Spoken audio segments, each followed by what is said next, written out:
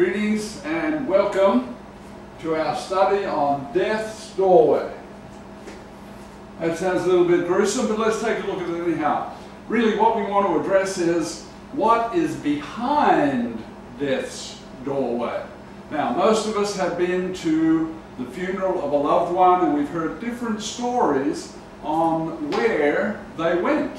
So where are our loved ones? What happened to those who died and were buried? So and how can we be sure of the true answer? Well, the best one to answer this question is, of course, Jesus Christ of Nazareth, the creator of the universe himself. I mean, who would be better positioned to know what it's all about than Jesus himself? So they asked him, when Jesus walked the earth, people were asking him, in Mark 12:23, they said, therefore, they're trying to trick him up because some of them believed in a resurrection of the dead and others didn't believe in a resurrection of the dead.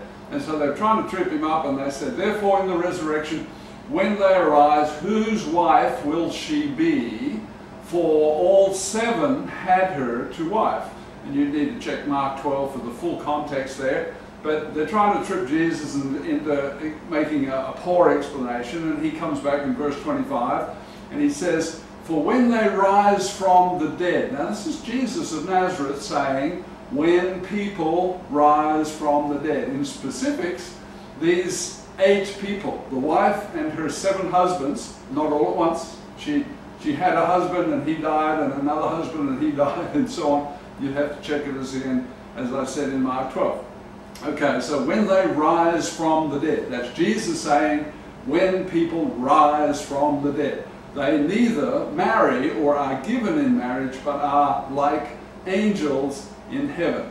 Now, Luke gives some more details in Luke 20, verse 35, and it says, Jesus speaking, but those who are counted worthy to attain that age and the resurrection from the dead, neither marry or are given in marriage. So what is he saying? He's saying those who are counted worthy, that's an important little piece, to attain that age and the resurrection from the dead.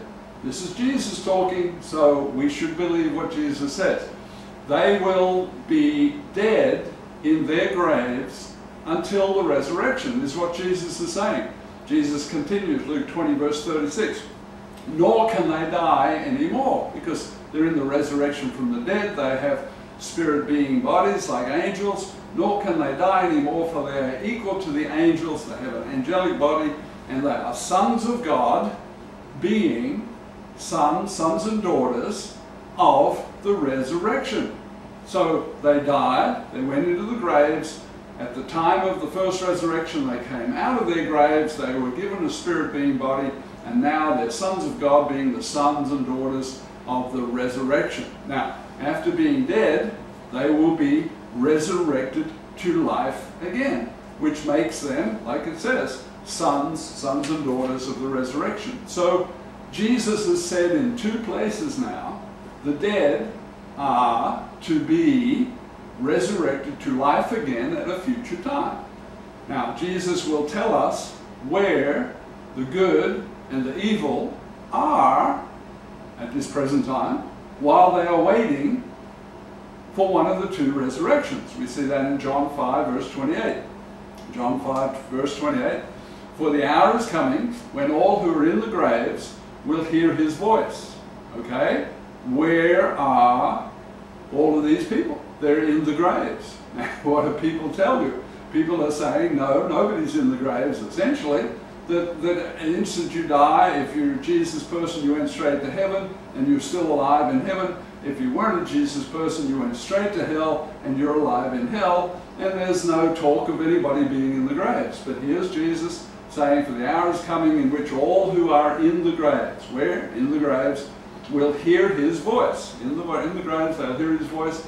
Verse 29, and come forth. They'll come out of the graves.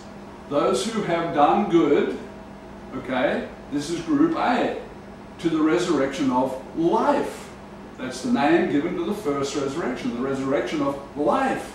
And those who have done evil Okay, a lot of people are thinking, those who've done evil, they went straight to hell. No, he's saying they're going to come out of the graves when they hear his voice at the appropriate time. Those who have done evil, group B, to the resurrection of condemnation. Or, most everybody's heard of Judgment Day. That's what that is. It's Judgment Day. It's the second resurrection. It's where people resurrected to condemnation for all of their failings and shortcomings and so on. Next we see Jesus telling the Apostle John in the book of Revelation when the two resurrections will be. Revelation 20 verse 4, then I saw souls and those who had been beheaded, so they were dead. They'd been beheaded and they were dead for the witness of Jesus and for the word of God, who had not worshipped the beast or his image, and they lived and reigned with Christ for 1,000 years. So they were dead, they had their heads cut off, they were obviously dead, and when he called them out of the graves, they became alive again. This is the first resurrection. And verse 5 of Revelation 20, but the rest of the dead did not live again until the 1,000 years were finished. So the first resurrection called out of the graves at the beginning of the 1,000-year period, right? And so what do we learn from this verse? We learn that dead means not living. Now let's read it again. Revelation 20 verse 5.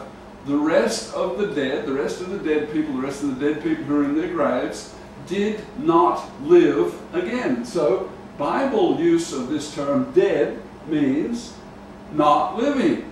Now a lot of people will try to tell you, many Bible teachers try to tell you, that dead in the Bible means separated from God but still alive. You know, if you're dead, they say you're separated from God but you're still alive in hell. And if, I guess, so they get it mixed up and twisted around, but we need to just focus on what is it that Jesus said, and this is what he said, the rest of the dead. So the first resurrection raises the first group, those who have done good in the first resurrection, they come back to life and live with Christ for 1,000 years.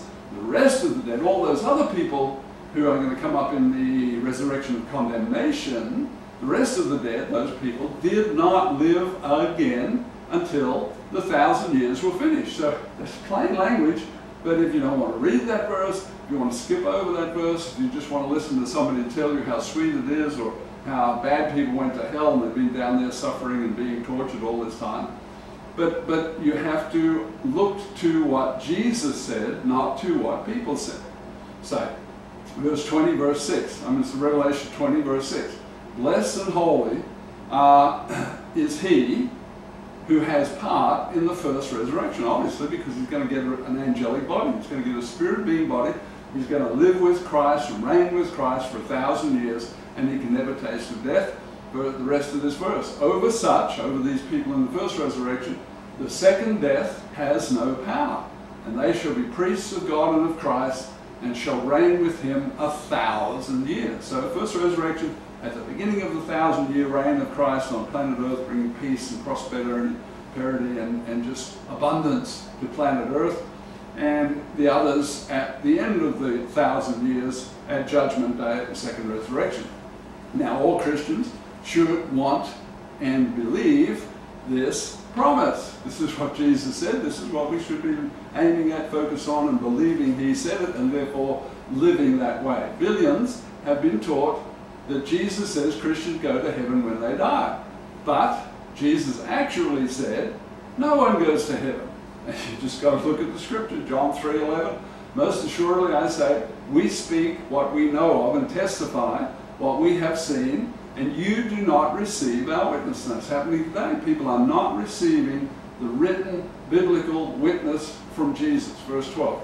If I have told you earthly things and you don't believe, how will you believe if I tell you heavenly things, says Jesus. And the very next verse, verse 13, says, no one has ascended to heaven but he who came down from heaven, that is the Son of Man, i.e. Jesus, who is in heaven. Why don't people believe the words of Jesus? It's really amazing, it's shocking, it's horrifying in one sense. Because Jesus tells us why in Matthew 24, verse 5. For many will come in my name, many preaching, teaching in the name of Jesus, saying, I am the Christ, which is true. Jesus is the Christ, the Messiah, that's true. And they will deceive many. So many of the preachers about Jesus will trick or deceive many people. Matthew 24, verse 11. Then many false prophets, many false teachers will rise up and deceive many. They'll be tricking people. Jesus says many people will be tricked by the false Jesus preachers. Again, we see in Mark 13, verse 6, for many will come in my name, saying, I am he, meaning I am he, the Christ, the Messiah, and they will deceive many. So you can't just trust and you can't just rely on the fact that somebody preaches Jesus. You have to know what your Bible says. Jesus tells his followers not to be deceived, in Luke 21, verse 8. And he said, Jesus speaking, take heed. Okay? What is he saying there? He's saying, take heed. It's your job, it's your responsibility to be sure that you are not being deceived. And all you have to do is pick up your Bible and look at some of these scriptures I've mentioned here, and the general traditional Christian teaching in the world is the opposite of what's being taught in your Bible, in those scriptures. But the preachers and the teachers who are tricking people, they skate by them or around them, or they say, dead just means separated from God. No, it doesn't. Dead means not living. That's what dead means, biblically speaking. For many will come in my name, saying, I am he. So he's saying you have to take heed. In Matthew 24, he said, let no one deceive you. That's your job. Okay, we must take heed and only believe the true words of Jesus. That's why we have Matthew, Mark, Luke, and John, words in red. We have what Jesus said. We have to focus on what Jesus said. We have to believe what Jesus said. John 14:23. Jesus said, if anyone loves me, he will keep my word. He'll follow what I said. Verse 24 is the opposite. He who does not love me. We've got to read this slow.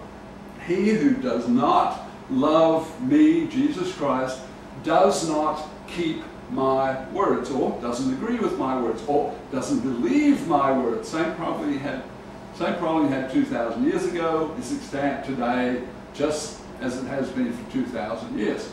So Jesus teaches that dead people are not going to live again until the first or second resurrection. In Hebrews 6, it shows the 6 basic doctrines of Jesus Christ. Hebrews 6:1. Therefore, leaving the discussion of the elementary principles of Christ. So what are we talking about here in Hebrews 6:1? The elementary principles of Jesus Christ. Let us go on to perfection, to full maturity, not laying again the foundation. What? The foundation? What's that?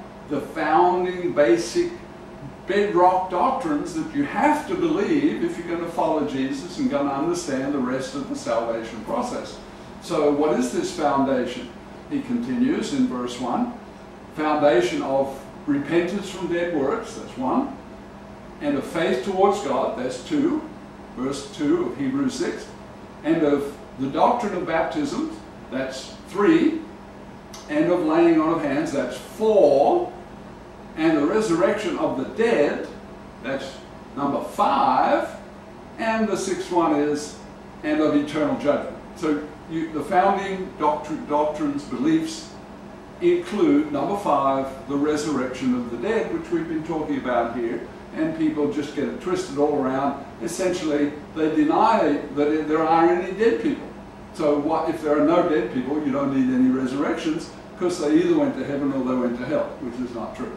So Jesus gives us 6 basic foundational doctrines to believe. So we must believe him and believe his doctrine of the resurrection of dead people.